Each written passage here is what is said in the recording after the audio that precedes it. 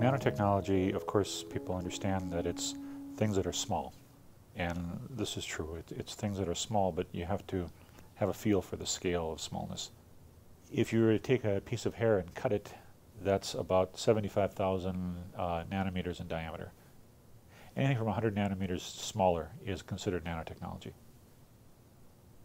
If you're an engineer and you're trying to make some kind of a device, a golf club or a tire or a dental filling or what have you, you look for what material will solve the problem that you're trying to address.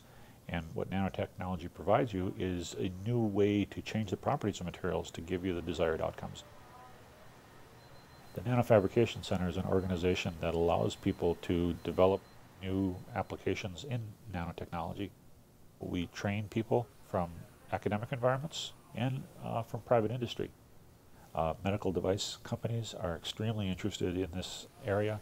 High technology materials companies use our facility, and also energy. We're looking forward to the opening of our new facility in late 2013 in the Physics and Nanotechnology building. Our usage of the current facility has grown by over an order of magnitude over the last decade, and we just physically don't have space to put the people and put the machines in. So part of that is having more room to be able to serve more users. Having a facility like the Nanofabrication Center means that people can try ideas that they might have without having to put the capital expense up front.